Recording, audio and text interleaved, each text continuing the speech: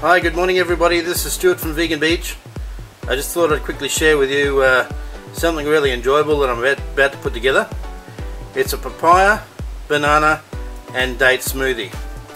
So this is a three-part video. I'm going to show you the first section is the ingredients. So this is quite a large papaya that I've purchased here. I'm in tropical Queensland, Australia, so we can get really good juicy fresh ripe fruit here all year round normally, so it's a pretty good environment to be in. If you're not in that environment, maybe you can import your produce or try a fresh food market. I've got 5 Cavendish bananas, the medium size. As you can see by this one here, it's getting to the point where it can be eaten. It's quite ripe. And I've got a small amount of pitted dates, so that's about half a cup to a cup full of pitted dates. So I'm not going to use the full papaya. I'm going to use about half of that. Put in 4 or 5 bananas and the dates, and this is the blender here.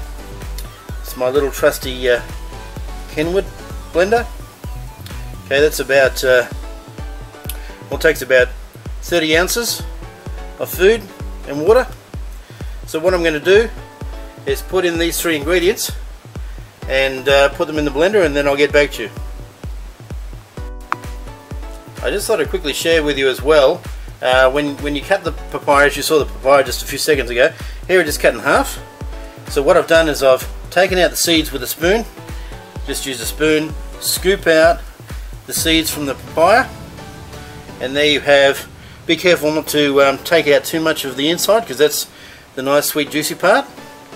So that's the papaya as it looks, and what I'm going to do is I'm going to use the spoon here, and I'm going to spoon the contents of that papaya into my blender. So I'll be back with you in a little sec once that's done. Okay, now here's the contents of the papaya. So that was the papaya there, that's the other half over here. So I've taken this half and I've scooped out using the spoon the contents of the papaya, and I've put it in my blender. Now it's a reasonably small blender, so far it's about halfway full of papaya, but that's very soft and that'll blend up really easy. So what I'm now about to do is peel probably 4 of those bananas, and I'm going to put those in this blender. So I'll see you in a bit.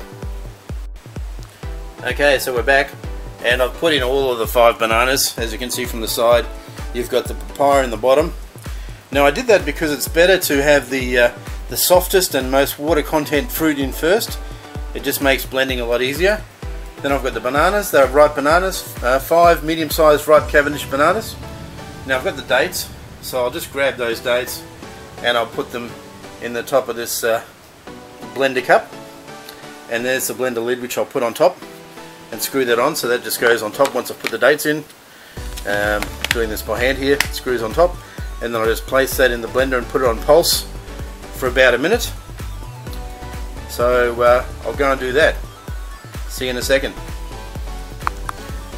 By the way, this is me putting the dates in, so I just grab the dates, place them in the top here. So that's about half a cup of dates. Put them in the top, put on your lid. So there's the dates in there. Show you from the side. Put on the lid, and I'll take that into the kitchen and I'll blend it up, and I'll be back. Okay, so now before I blend it, I'll just sort of quickly show you. I put in probably between 10 and 15 ounces of water. You might be able to see just here is the water, so I've filled up the blender about 1/3 full of water. That's because it's got a lot of papaya in it, and it's got the banana and the dates. Now the dates, obviously they're not as high water content as the papaya or the banana, that's why I put them in last. But with that amount of water, that'll blend up into a nice thick smoothie, and if I want to add more water, I can add more water later. So add in whatever you like, whether it's filtered water or coconut water. So this is just that's boiled water. I don't have the filtered system on tap right at the moment, but it's good enough for this smoothie. So I'm going to go and blend it up now, and I'll come back and show you the finished result. Okay, we're back. So this has been on blend for about a minute on the pulse, and there's the lid. Just put that down, show you the smoothie. So that's the smoothie there, quite thick. So if you use a slightly bigger blender, you could probably have could have added more water to this. I could probably add, as you can see, another 2 inches of water there. That's probably what 10 to 15 ounces of water on top of this to make it a little bit thinner. And one thing I wanted to show you, if you wanted to spice it up a little, you could add some vanilla bean powder. That's a brand we have in Australia called Honest to Goodness. So you could add a small half a teaspoon to a teaspoon of that, and just to give it a vanilla flavour. But you've already got the dates in there, but if you wanted to add the vanilla, you could. Another thing you could add here is the ground cinnamon. This is a Woolworths Select brand from Australia, but I mean, ground cinnamon is ground cinnamon.